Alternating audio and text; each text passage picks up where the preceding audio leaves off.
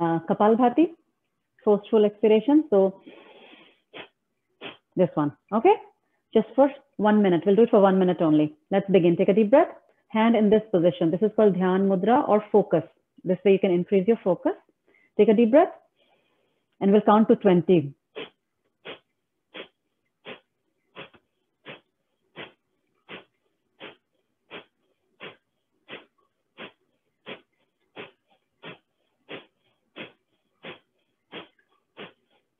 That was 20 for me. We'll do it one more set of 20. Okay, take a deep breath. You have a question, Faith? Yes, go ahead. Do you breathe out when you're doing it or breathe in? No, you don't have to breathe out. You just have to breathe in once and then focus on putting your tummy in again and again. The breathing out and breathing in happens automatically. You don't have to worry about that.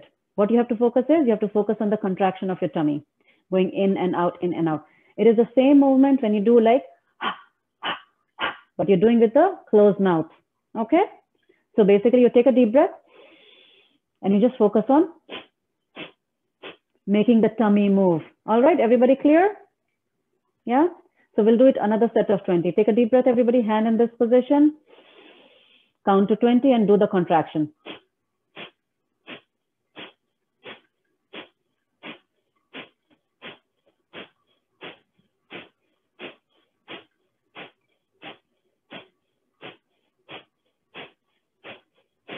That was 20 for me.